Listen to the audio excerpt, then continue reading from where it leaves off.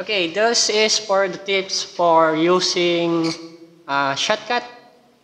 Everything that you're about to see on my OBS recording is just me doing stuff and things. Okay, so the tutorial.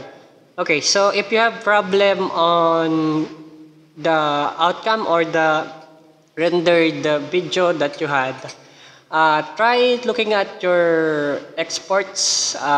Sometimes this is not what you see. Let me show you.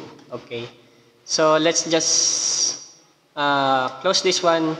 Okay, I already closed it. Okay, I'm opening another one, and here we go. So this is what you usually see when you try to export file.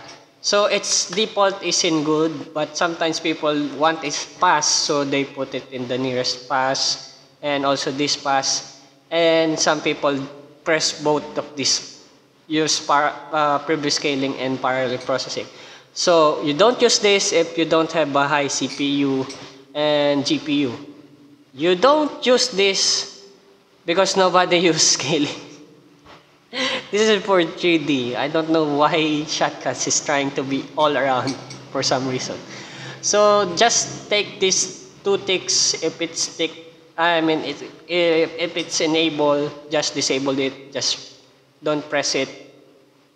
It must be leave blank, and you have to put it in best. Both in best.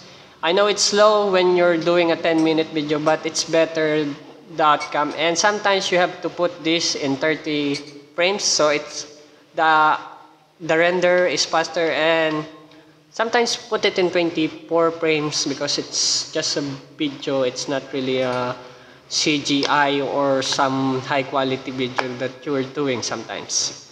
So that's all. For resolution and aspect ratio, it depends on you, depending on your camera. But if you want the highest, you have to take a look at your recording device or the one you use for recording your video. Sometimes they don't really have a spec for 720 to 1280. They only have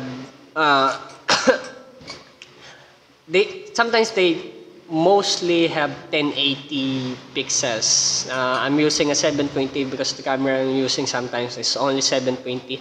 It's a Samsung. There's a Huawei. The one I'm recording right now is a Huawei. That's why I record faster. I can just send it to my Gmail and just delete it some other day. That's faster. So that's most of the problem that you will face when you're trying to export in shotcut. If you have low quality, that means you either put this in pass. Don't do that. Both the interlace and interpolation is both bad. If you put it in pass, it's so blurry. I tried it last time. It's so bad.